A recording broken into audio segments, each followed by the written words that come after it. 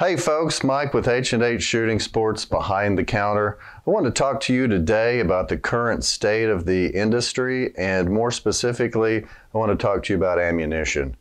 We posted yesterday the fact that we are being forced to reduce what we're able to sell, and quite honestly, it's a business decision that we had to make to be able to survive in this current situation that we all find ourselves in.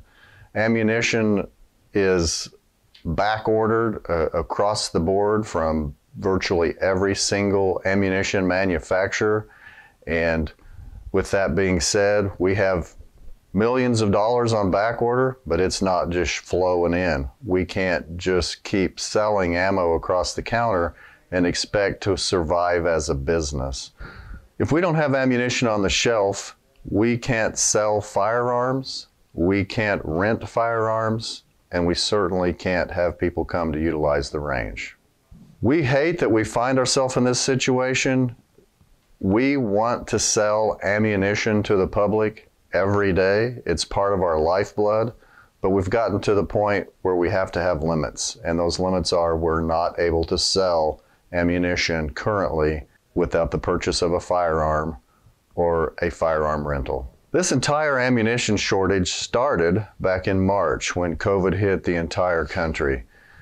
It continued and actually got worse as civil unrest hit throughout the summer.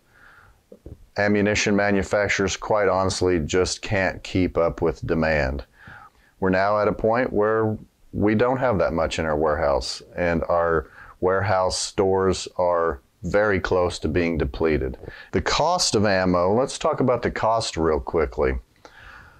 Ammunition manufacturers have increased prices repeatedly starting in March.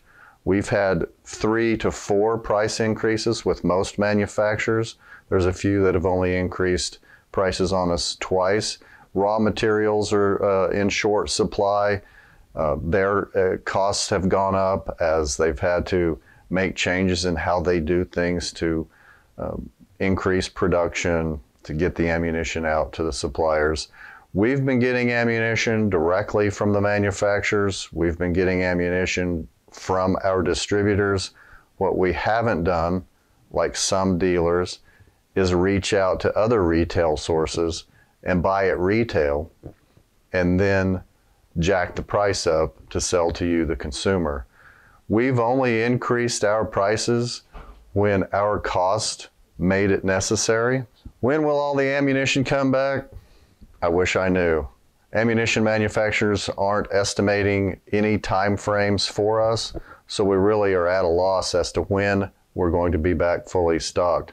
Firearm manufacturers can't tell us when we're going to be fully stocked. We know for a fact we're not the first or the second store here in Oklahoma City to apply these limits. Imagine every firearm store in America with bare shelves, and now the industry that filled those shelves over a course of years is now being asked to fill those shelves in a matter of a few months.